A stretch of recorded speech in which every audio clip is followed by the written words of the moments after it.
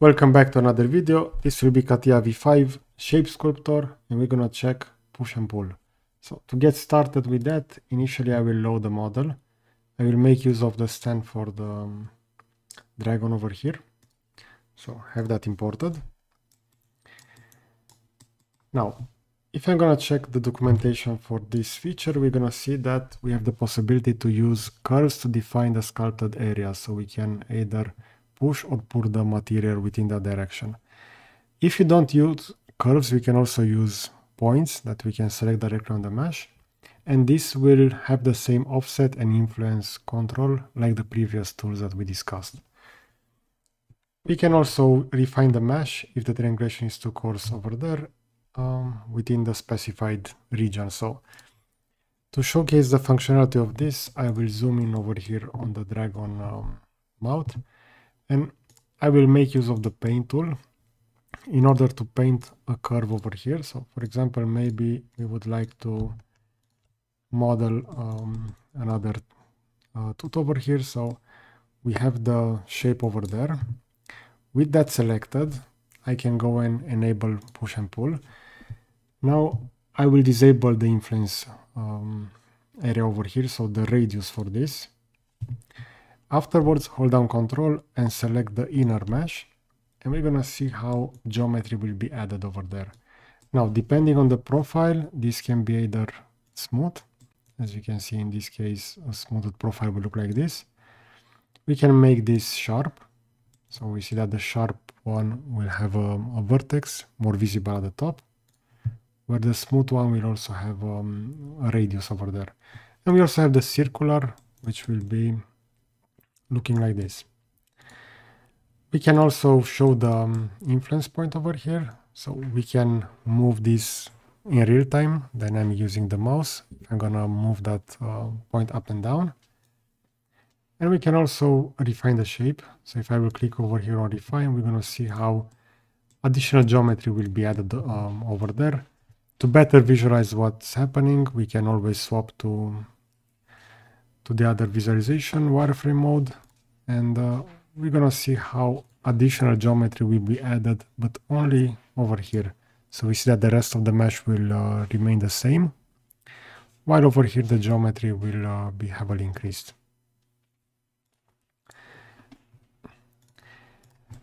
We can also use this function a little bit differently. So if I will go to paint curve, and for example, for the tongue of the dragon, I will draw a curve over here. So I will redraw that since I double click.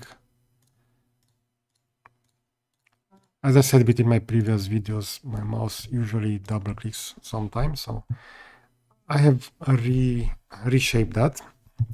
Now I will activate the push and pull, and we're gonna see that by default we have the radius enabled again.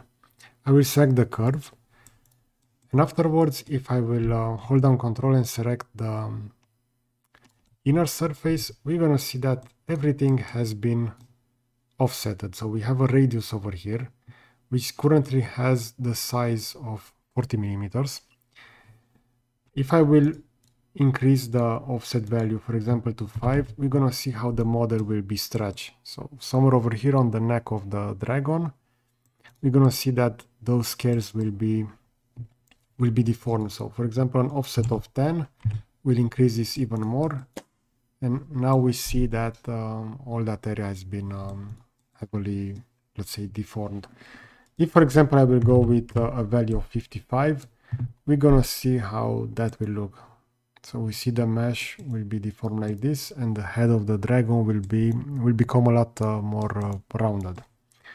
So keep that in mind that if you don't disable that radius, so in this case, I see that I can no longer deselect radius since I didn't disable it when I started to work on this. So it's always good to know how you can change that. You can also change the size of the radius. For example, if I will go with something like 5, we're just gonna have that area. So where we have that curve, we're gonna have that the geometry. And if I will increase the offset value, for example, to 50, not 1000, 15, we're going to see how that will only be influenced over there. Okay, so this is how we can work with push and pull. We can also make use directly of points. So for example, if I will just go push and pull and select a point, for example, over here on the head of the dragon, we're going to see that we receive a point over there. And now we have the possibility to use the offset value in order to move everything around that point. So it's not necessary to have a curve to define that area. CATIA will also work with a point. So over there I added the influence area to be 55, and I also press a tab in order to do an update. And since the update is set to real time, we see that currently we have not responding. So let's take a look. Usually CATIA should go back to the default state over here. But as we can see with the point, it takes a little bit longer to calculate than with a curve. So with a curve, it's a little bit easier to compute those.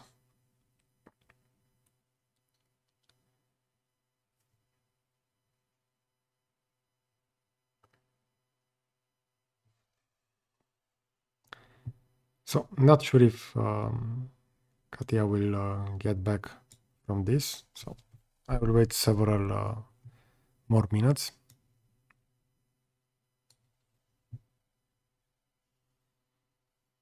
One of the problems is that the dragon is quite heavily detailed. As we can see, it has a lot of details on the scales and so on.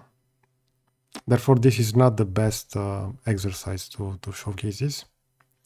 So I will just leave this to work in the background, and I will start another CATIA session over here. And within the newly added session, we're going to take a look at part from the documentation. So this is that part. And we see we can use the push and pull function over here. For example, if I will select that mesh, so initially the curve, afterwards the mesh, but again I have to disable the radius before I will do that. And we're going to see that in this case the first output will be that one of the triangles will be deleted. So that is not exactly working as intended. And afterwards, if I will add the offset value, we're still going to have a gap within that mesh.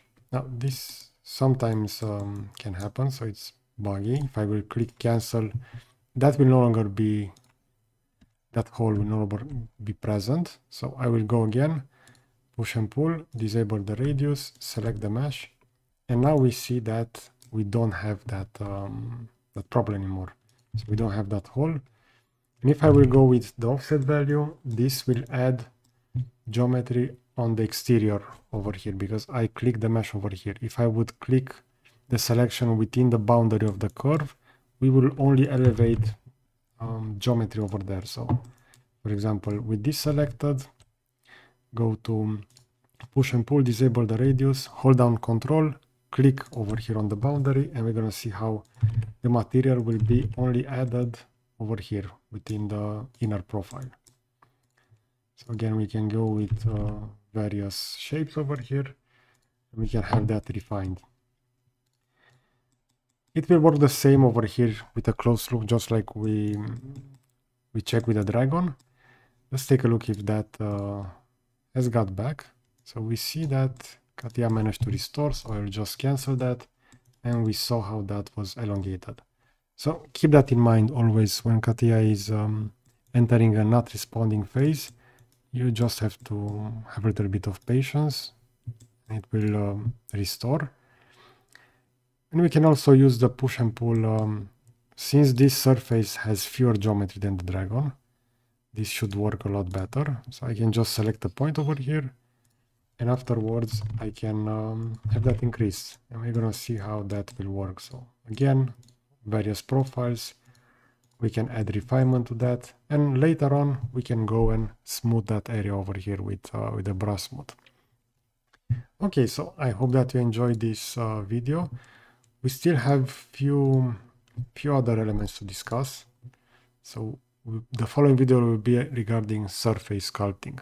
So I will position a similar video on the left side. I will add this to the CATIA V5 tips and tricks videos. Currently there are over 137 videos over there. And I will also add a subscribe button to the right. So that's it. Thanks for watching.